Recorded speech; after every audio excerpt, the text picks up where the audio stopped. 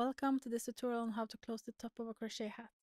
Crocheting hats can be super easy if you use this technique. All you have to do is crochet a rectangle or a tube and then assemble it at the top. In this example you can see we've worked back and forth in rows and then whip stitched the ends together to create the tube. Now all you have to do is thread the needle and then we can start closing the top.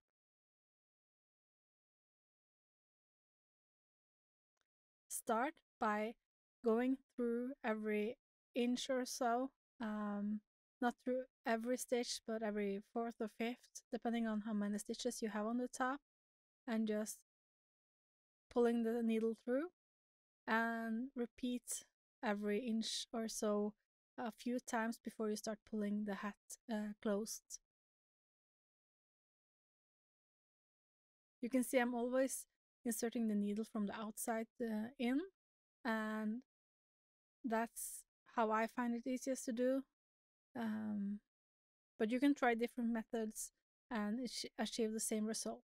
So you can see now I've pulled through a few stitches and now I'm pulling it to start closing part of the hat. At this point it doesn't have to be locked in, but I'm just holding it and continuing with a few more stitches.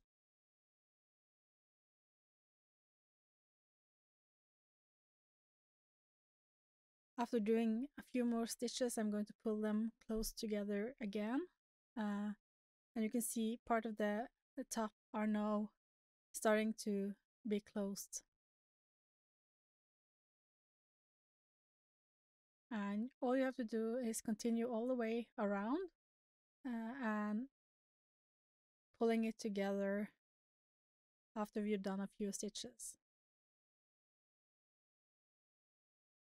At this point, you can see I move my hand to the inside to better see the stitches and make it easier to continue seaming. So that's a great tip for you if you're struggling to hold it at this point. I'm slowly moving closer to the end, and it's not long before the whole top is cinched in.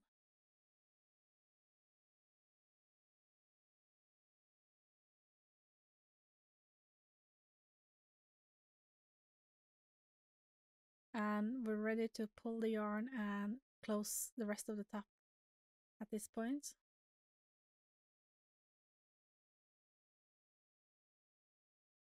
You can see now that we haven't fully closed the top of the hat. You will have a small opening at the top, but if you seam back and forth across a few times, you can slowly close the hat fully. I find it easiest to try to pull at every stitch. However, sometimes you just need to do a few more to truly fasten them off and get it all pulled tight.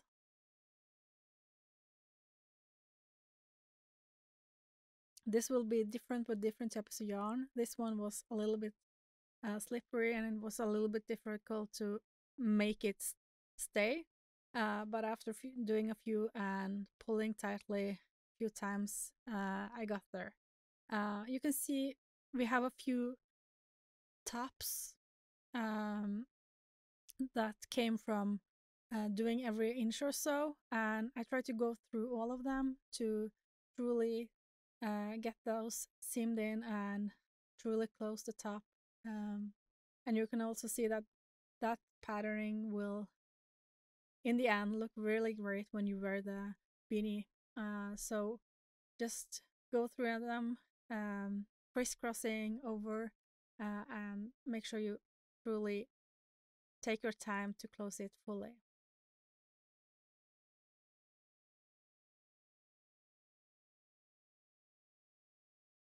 After doing this back and forth for a while, and you feel like you've truly closed the gap at the top, you can just insert the needle through the beanie, because we've done this from the right side of the hat.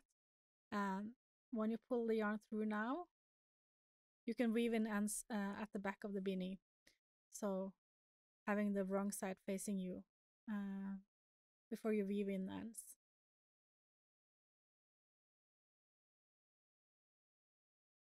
Just go back and forth a few times, um, weaving in and make sure you don't have to do all this work again.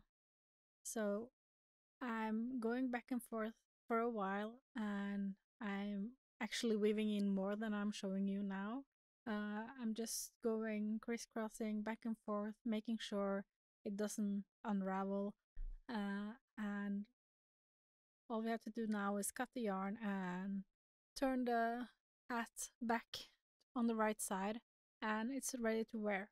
At this point, you can choose to add a pom-pom or just wear it as it is. I hope you liked this tutorial. Thank you so much for watching, and have a nice day.